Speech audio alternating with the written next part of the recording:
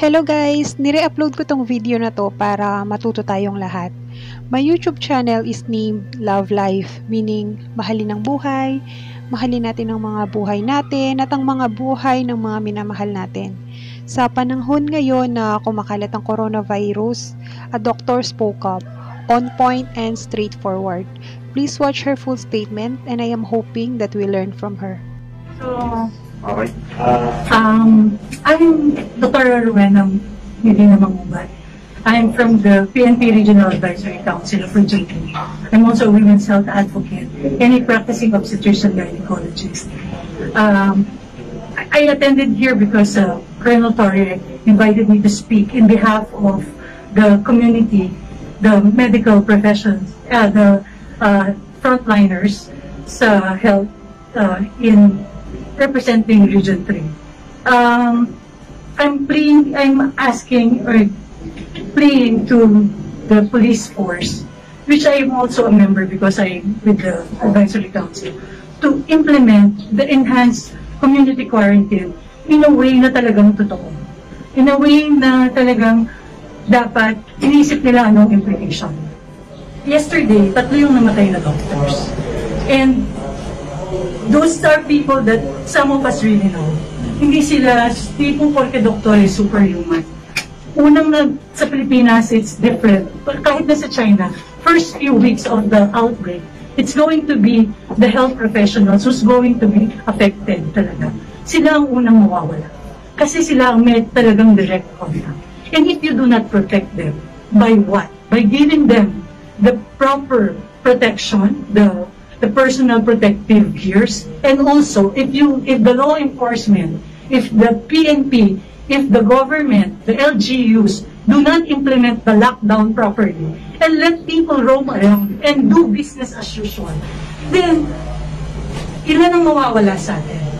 Ilan ang mauubos sa atin? Parang hindi natatakot pa yung mga tao.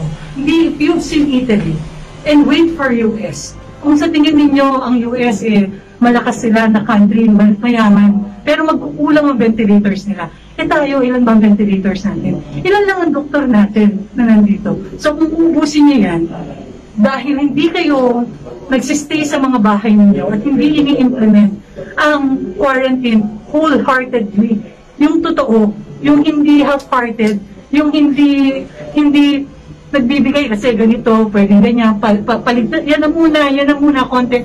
No! Kailangan talaga i-implement mo. Kung hindi, mauubos tayo. Mauubos ang doktor. Mauubos kami. At pati kayo, syempre, hindi pa natin alam kung paano gagawin dito.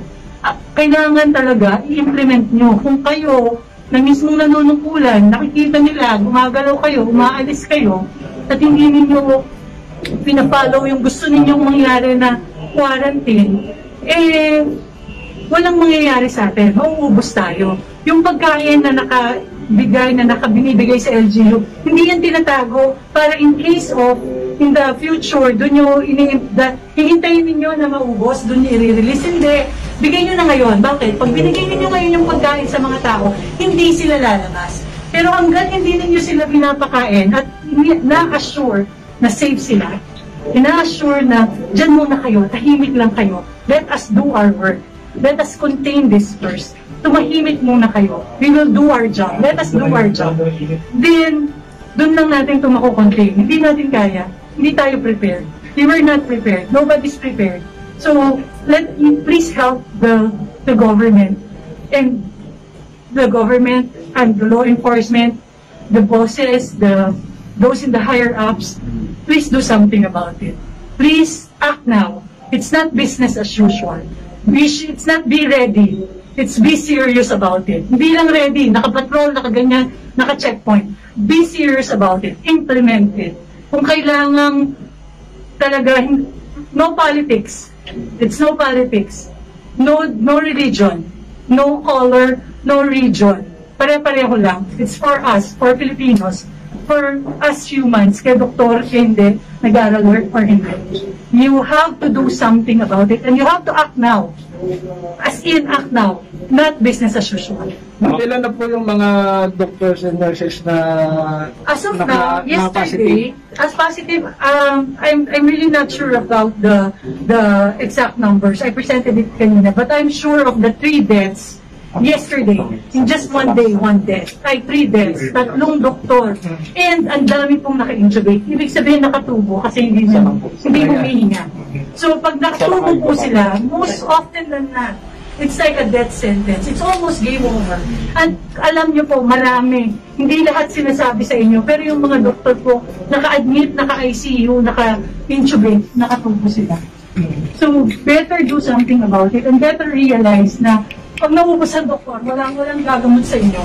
Wala. Kawawa tayong lahat. Kawawa mga doktor, pero kawawa din kayo. Mauuna lang kami ng konti, pero pati kayong lahat. Wala na. Wala nang titingin. Walang titingin. Sino titingin? Walang nurse. Walang doktor. Diba? Pati yung mga police, expose nyo kasi labas kayo ng labas. E di lahat tayo, paano yan? Kaya gano'n ang Italy. Ngayon, asan sila? Matigas ang ulo nila eh. Matitigas ang ulo nila. Kahit sa US, hintayin mo lang. Census, yung rates na yan mag-iba. By the day, nasan lang tayo? Hindi pa tayo nagpipik. Wala pa tayo sa peak. Ang Italy ngayon pa lang, papik pa lang. Papik pa lang sila. Ang China, 2 months, 3 months. Ngayon, nasa park na sila. We do not learn from China. Then, wala tayong pupuntahan. Sa kanila, walang politics. Kasi isa lang ang nagdi-decide. Susunod kayo kung ano lang ang sasabihin nila. Pero dito, kasi kinukontra, gustong i-initiate. Ito namang nag-i-initiate, nagdadalawang isip dahil baka matira sila. No, wala na po. Kaya doktor ka, kaya politician ka, matatamaan ka. Kaya kailangan talaga implement yung enhanced quarantine, yung totoong quarantine. At saka, on their own na, initiative na ng tao, hindi na kailangan dahil sinasabi pa sa inyo, inuutos pa o obligahin pa kayo. Kailangan tayong lahat na talaga. Ma'am, kung i-grade siya yung ginagawa nilang quarantine ngayon, 1 to 10, ano po ang grade sa kanila? I cannot grade it talaga, pero labas lang kayo. Kita nyo, dami yung traffic, di ba?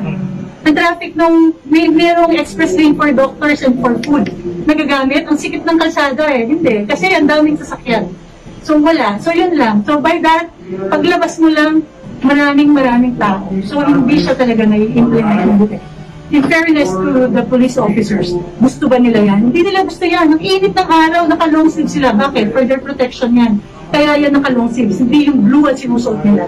Kasi interaction, pwede silang mahawa. Hindi lang doktor ang nahahawa. Kahit sila. So if you think gusto nila to, hindi nila to gusto. Walang may gusto nito. Pero kailangan may gumawa. Kaya kayo, dapat tayo, yung mga ordinary citizens, do your share. Stay home. Yun lang muna, pabayaan nyo muna kami. The law enforcement and the health sector, let us do our job. You just stay home. And I'm asking the LGUs, you protect your citizens. Give their foods na. Kung hindi niyo sila bibigyan ng pagkain, kung hindi niyo sila kaalagaan, lalabas sila. Kaya sila lumalabas kasi wala silang makakain. They're afraid of what to eat this day and the following day. Pero, if you will take care of them, which is what you are supposed to do, and you were elected to do that, ngayon totoo yung kailangan pakita mo yung pagiging mayor mo, pagiging governor mo, kailangan hindi nyo sa stock at magpapapicture sa mga truck na pagkain o ng mga supplies na binili nyo. Tapos sila sabi ninyo, we bought this, this was donated to be used for our community in case of shortage. No, you give them now. You give it to them para tumahimik sila kasi mas shorten yung period na or yung dadami na may expose, mas kaya natin. So bigyan nyo na yung pagkain nila. Yung stimulate na manahimik lang sila. Guarantee nyo sila, reassure nyo sila. And that's only can be done by giving them the food that they need.